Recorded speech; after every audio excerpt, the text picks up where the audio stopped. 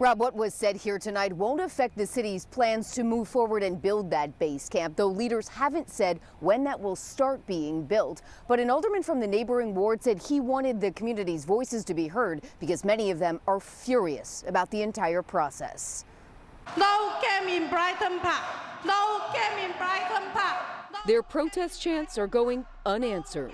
Mayor of Chicago, this is stupid. The ink is already dry on a contract to build a base camp for migrants in Chicago's Brighton Park neighborhood. $90,000 a month in rent will be given for that location to house nearly 2,000 migrants at 38th and California. We ain't got that kind of money. And when you know your budget is running out, how can you keep just saying accept?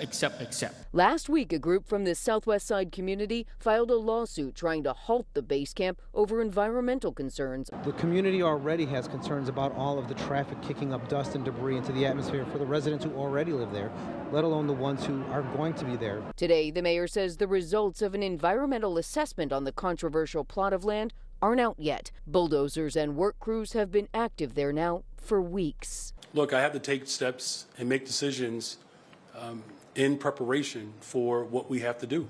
On Tuesday, the city council also approved buying land for a second winterized tent location for asylum seekers at 115th and South Halsted. As plans for both campsites trudge forward, there are voices begging Chicagoans for compassion. They won't be here forever, and if something happens, we have Chicago Police Department, we have resources that will uphold